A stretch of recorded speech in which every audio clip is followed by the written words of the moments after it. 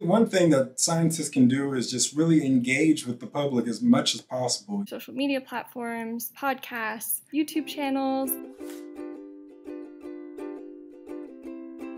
There's a lot of work to be done to sort of catch up to accessing people in the ways that they're most familiar. The main communication of scientists is through either scientific publications or these scientific conferences, and they're behind a paywall. A lot of them have really specific jargon. The accessibility just isn't there. If we just publish in English-speaking journals and English-speaking conferences, we're really limiting our outreach. The general public's input in science is definitely needed. It actually elevates the types of questions that we're able to think about and answer. And so I think it falls upon the scientists to really engage in different ways. The general public is the audience that we're hoping our research is impacting.